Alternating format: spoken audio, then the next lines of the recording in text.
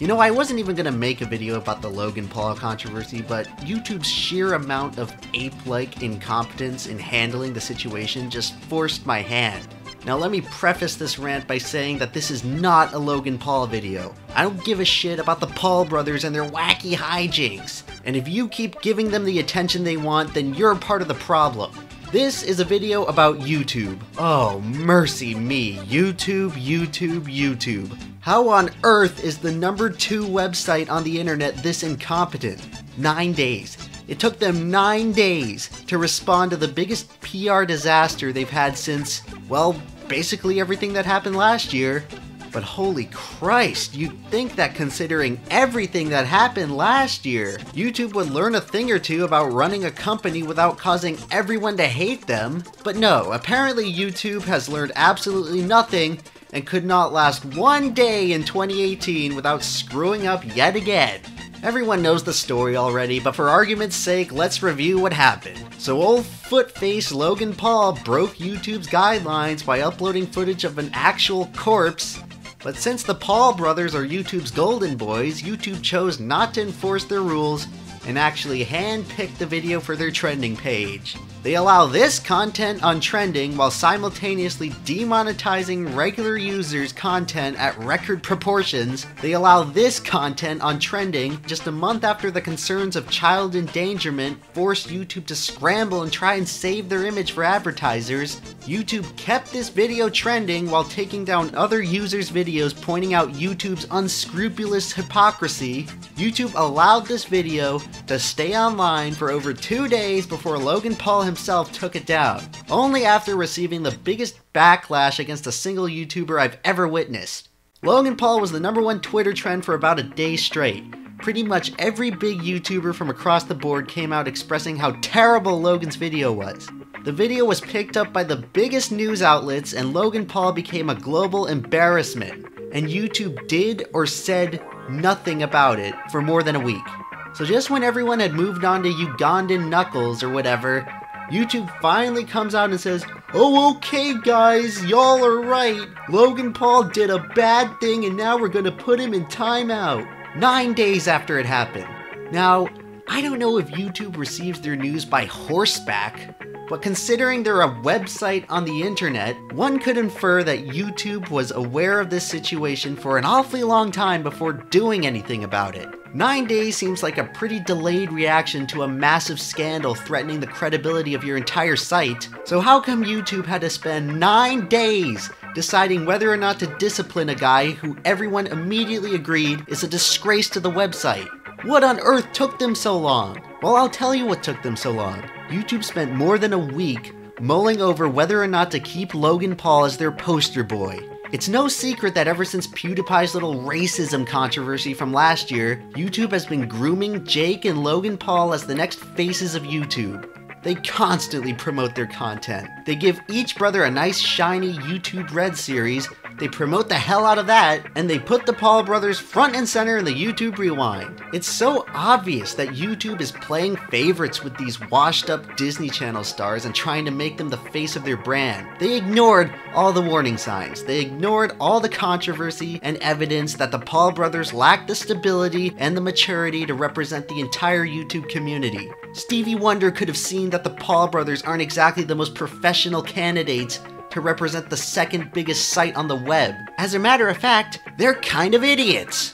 But nope, YouTube ignored all of that and went ahead with the Paul Brothers World Tour. And what do you know? They acted like idiots and embarrassed the whole platform. But the problem for YouTube management was that they had spent the past 6 months putting all their eggs in the Paul basket. And then they go ahead and just fail so spectacularly that they make YouTube's leadership look like a bunch of hapless morons for even putting them in that position. I mean, how could they not see this coming? So the Paul brothers' dumbass hijinks force YouTube to contemplate backtracking the past 6 months of their marketing and put them back to square one in finding their new poster child for the site. I'm guessing that YouTube didn't want to waste all of that effort, so they tried to wait it out and hope that the controversy would just blow over. But too bad for them. The Logan Paul video turned into one of the biggest internet shitstorms in recent history. Let's be honest here, this was an unsalvageable situation after day one. Yet it took YouTube more than a week to even respond to the issue. And YouTube's actual response just pissed me off so much that I honestly would have felt better if they had just continued doing nothing. At least then they could feign a shred of ignorance rather than forming the startling implication that they spent over a week contemplating whether or not they should keep this guy as the face of their site. But no, YouTube finally responds to the biggest public outrage they've faced in recent history through a whopping 5 tweets. So let's take a look at those. Many of you have been frustrated with our lack of communication recently. You're right to be. You deserve to know what's going on. Yeah, you're right. I think frustrated is a bit of an understatement at this point. But way to go, YouTube. I'm so glad you're finally amending your lack of communication by releasing 5 entire tweets. I guess it's too much to ask for you guys to make an actual press release or a video or anything more than a few sentences that probably took 5 minutes to write.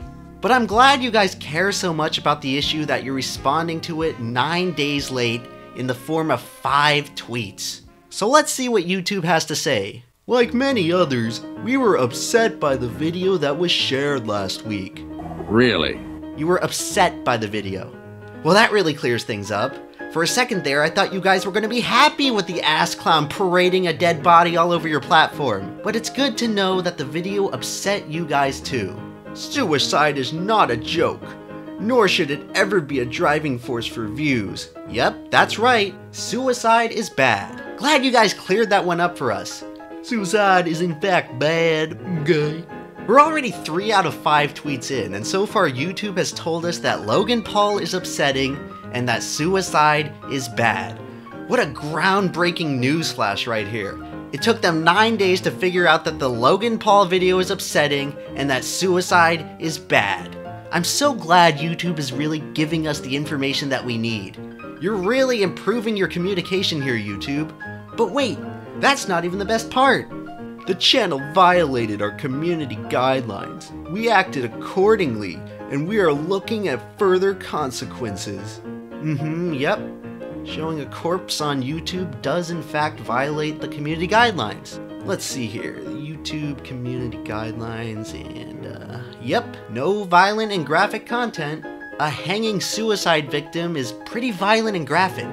So that part checks out. It's good to see that YouTube is aware of their own community guidelines.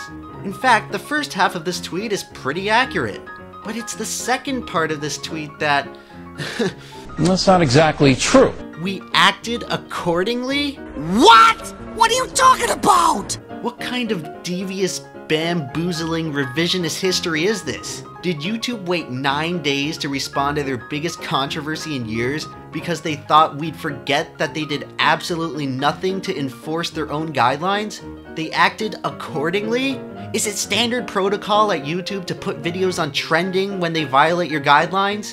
Yeah, you certainly took down videos criticizing Logan's video, just not Logan's video. You let that one stay up for as long as you could, until Logan took it down. Wait a minute, do we live in a world where Logan Paul is better at enforcing YouTube's community guidelines than YouTube is? It's a real head scratcher for sure. I gotta hand it to you, YouTube. You blatantly lied to your community just 3 tweets after saying you're gonna improve your communication. That takes guts. It's too bad your lie was so obviously untrue that you got called out on it almost immediately. Just own the mistake. Just own the fucking mistake. I hate defending you because I'm like, YouTube's trying, they're good, and then you get this fucking softball.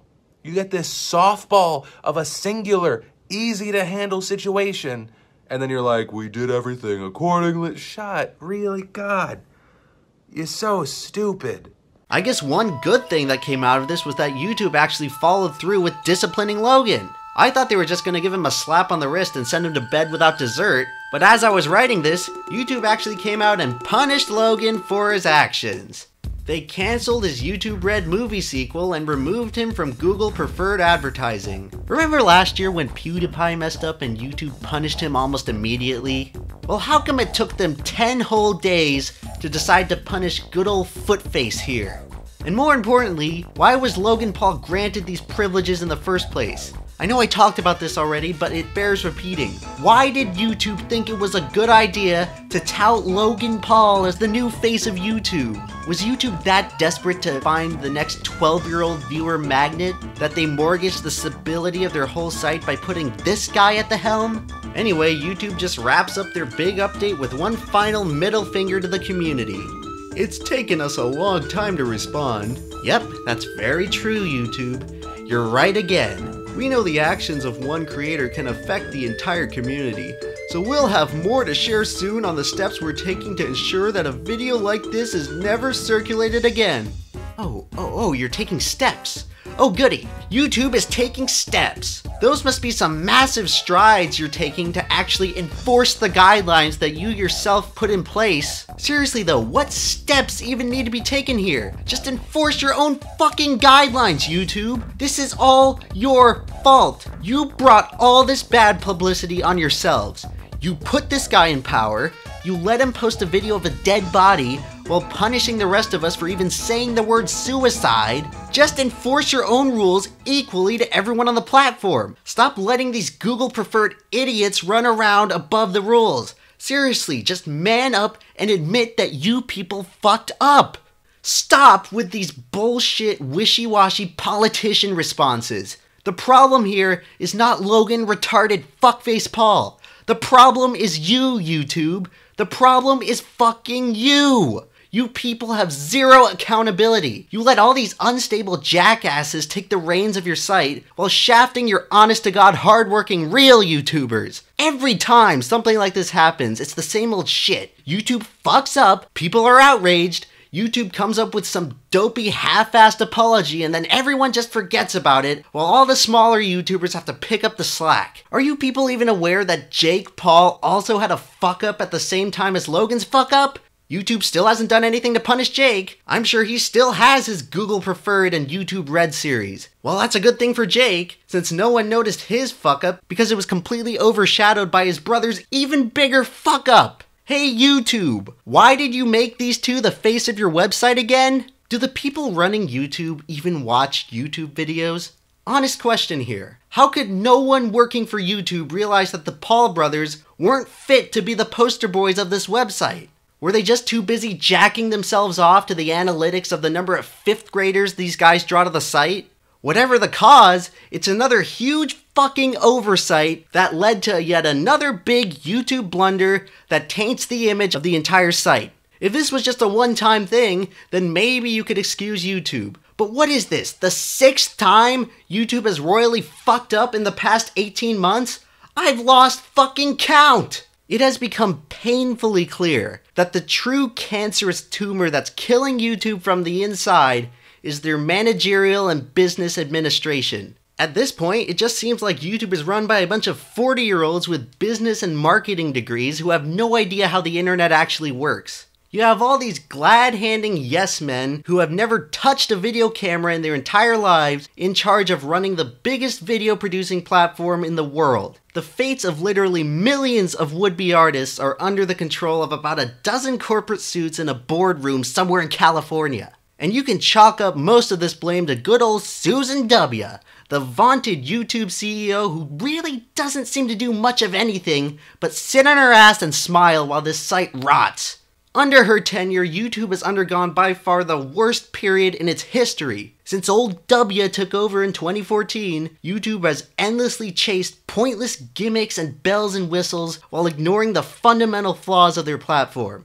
They chose to alienate their bread and butter core user base just so they could appeal to as much of the trendy idiot masses as possible who don't give a shit about the quality of the site. YouTube has been run so poorly over the past year and a half in particular that I would not be surprised if anyone in charge there spends more than 5 minutes a week watching YouTube videos. They just have to be completely oblivious to what's actually happening on YouTube based on the decisions they've made. Can you imagine if a company like Walmart or McDonald's fucked up as often and as severely as YouTube does on a regular basis? They would get slaughtered by their competitors. But the problem with YouTube is that they hold a de facto monopoly on user-generated video streaming. There's nowhere else to go. YouTube has the money and the advertisers, and until a real competitor appears that offers content creators a real financial incentive to jump ship, this site will continue to be run by incompetent people. YouTube's management doesn't even have to hold themselves to the same standards of companies like Facebook and Twitter. At least those companies have to answer to stockholders. Who does YouTube have to answer to? No one. They can run the site straight into the ground and they'll just be caught by the big old Google safety net. No one gets fired and everything just continues to get worse and worse, but not bad enough for anyone to actually get fired. YouTube has no accountability whatsoever. They barely communicate anything to the community, and when they do, it's usually just cryptic bullshit like this where they try and cover their asses by duct taping the gaping problems in their site, and they end up creating more questions than answers while solving nothing. And you want to know what the worst part is? Everyone buys it. Way to go, YouTube! You did something that should have been done 10 days ago. Here's a pat on the back and a gold sticker. We forgive you. When are you people gonna get your heads out of your asses and realize the real problem here? You chant ding dong the witch is dead every time the next jackass YouTuber finally gets his comeuppance, and then you move on to the next witch hunt. And then, 6 months later, you do it all over again, and again, and again. It's just an endless cycle because you people are not treating the real problem. You're treating a symptom of the problem. Logan Paul was never the problem. YouTube is the problem here. So stop focusing on trying to tear down the YouTubers and start focusing on the site that enables and propagates this toxic behavior. Stop giving YouTube a free pass just for doing the bare minimum of what's already common sense to most people. We need to hold the biggest video streaming site on the web to a higher standard. If we don't hold YouTube accountable for their problems, then no one else will. And yes, this is me going off on yet another YouTube rant. Boo-hoo, wow-wow, so sad, complain. Just unsubscribe already. I don't give a shit. Go watch one of the 10,000 Jake Paul rants if you don't like what you're hearing from me, and then come back to me when YouTube fucks up yet again in 2 months. But this video isn't about me. I don't even like making these videos. I wish I didn't have to make these videos. I'd much rather spend my time making actual genuine content that I enjoy. I'm just a guy who wants to make some videos and entertain some people. But this is an issue I have to talk about, because if I don't, nobody else will. And YouTube just makes it that much more necessary for me by being incompetent. I don't make these YouTube rants for views and attention. I don't make these rants for me. I make these rants because I want YouTube to be better. I make these rants because when I look at this site and see what it's become, it sickens me. At the end of the day, YouTube is still a good site with tons of upsides. But the fact that it could be so much better is just sad. And yes, I know it's difficult to run a massive site like YouTube, but when we've reached the point where pretty much every decision YouTube makes is hated by the majority of the community, maybe it's time to start asking the people running this site to be better. I'm so sick of all these people making excuses for YouTube. YouTube is not your friend. YouTube is not a benevolent mom and pop company. They're part of a multi-billion-dollar corporation that has access to any resources it could possibly need. So I don't want to hear how YouTube is just doing the best they can, because they aren't. The number of problems YouTube creates for itself on a regular basis is inexcusable for a company of its stature. And the people in charge clearly aren't equipped to run this site. And until these people are expunged from power, all these problems are just gonna keep happening. So is it too much to ask for the people running the second biggest site on the web to actually give a shit? Is it?